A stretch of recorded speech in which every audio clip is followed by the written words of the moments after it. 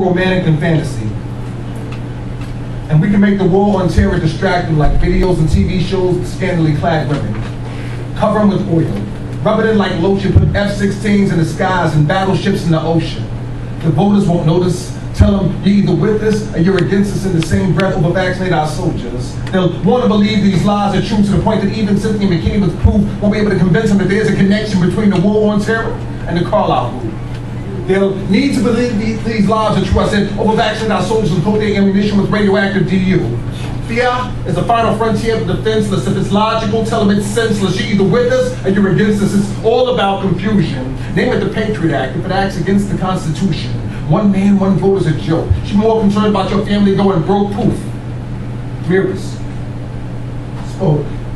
Now, watch me raise spending and lower taxes.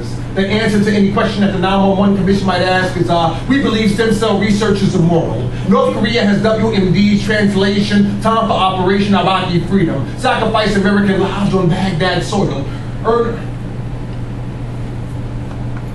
What's the next one?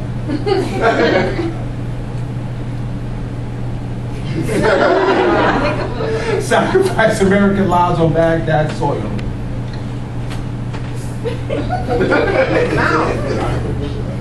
You don't know it?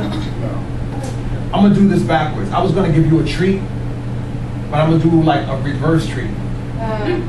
How about that? Okay. If possible.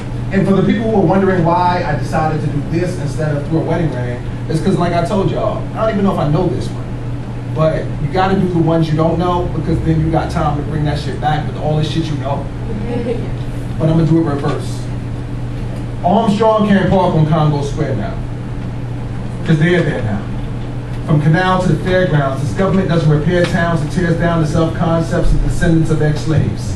While ex-Chief Brown still gets paid and George Bush waves in the skies, he flies by in Air Force One and gets close enough to the sun as he can manage. And Barbara Bush whispered the tragedies working out to our advantage, but how do you assess the damage when neglected levees let the lake walk to the river walk and talk is cheap, so I double up and repeat Chief Brown was still getting paid. While the price of oil was rising with the tides and the children of ex-slaves still survive, and there is nothing more romantic than fantasy. And we can make the war on terror distracting like videos and TV shows with scantily clad women. Cover them with oil. Rub it in like lotion, put F-16s in the skies and battleships in the ocean. The voters won't notice. Tell them you're either with us or you're against us, and in the same breath will vaccinate our soldiers. They'll want to believe these lies are true to the point that even Cynthia McKinney with proof won't be able to convince them that there's a connection between the war on terror and the Carlisle group. They'll need to believe these lies are true. Over-vaccinate our soldiers and coat their ammunition with radioactive DU. Fear is the final frontier of the defenseless. If it's logical, tell them it's senseless. You're either with us or you're against us. It's all about confusion. Name it the Patriot Act if it acts against the Constitution. One man, one vote is a joke. You're more concerned about your family going broke. Poof. Mirrors. Smoke. Now watch me raise spending and lower taxes. The answer to any question that the 911 Commission might ask is, we believe stem cell research is immoral. North Korea has WMD's translation, time for Operation Iraqi Freedom. Sacrifice American lives on Baghdad soil. Damn, that was right there, wasn't it? Yeah.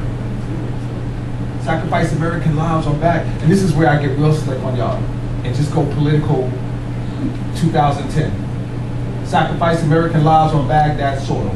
Earned, Benjamin Disraeli said, power has but one duty, to secure the social welfare of the people.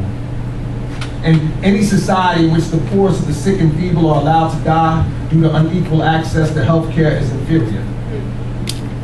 And I'm leery of any democracy in which the Congress is so dishonest as to promise whatever it takes to get elected, but then becomes rapidly disconnected with the things that will keep their voters alive. Like they strive off of donations from health management organizations, taking gifts and vacations that obligate them to vote against the best interests of their constituents. How is it that the masses of people in the richest country in the world are not afforded with even the basic level of insurance? When the proper protocol is Medicare for all, but instead we get lost in jargon like public option and single payer. If you're broke and sick in America, then you ain't got a prayer. If you can't afford to write a blank check, then all American doctors got for you is a blank stare. For your aches and your coughs, and big insurance can't do anything that Medicare doesn't do, but big insurance companies do it for 6 times the administrative costs. Even though Congress forces Medicare to purchase prescriptions at a loss. And no one's surprised when healthcare reform transforms into a bill that gives publicly traded insurance companies taxpayer subsidized and still allowed to raise their premiums sky high. It's corporate socialism. And what's saddest about the tea baggers is that they're in the habit of voting for the people who are most against them. As long as they're against the president. Like their election, like his election means they were denied suffrage, standing behind Glenn Beck, Sarah Palin, and Rush Limbaugh, and a bunch of other rich people who could care less about the lack of working class medical coverage. Even if it's against their own family, as long as it's anti-Obama, then it's pro-something bigots could live with. And the only reason we don't have Medicare for the millions is there are too many powerful people in this country earning billions off of advocating American sickness.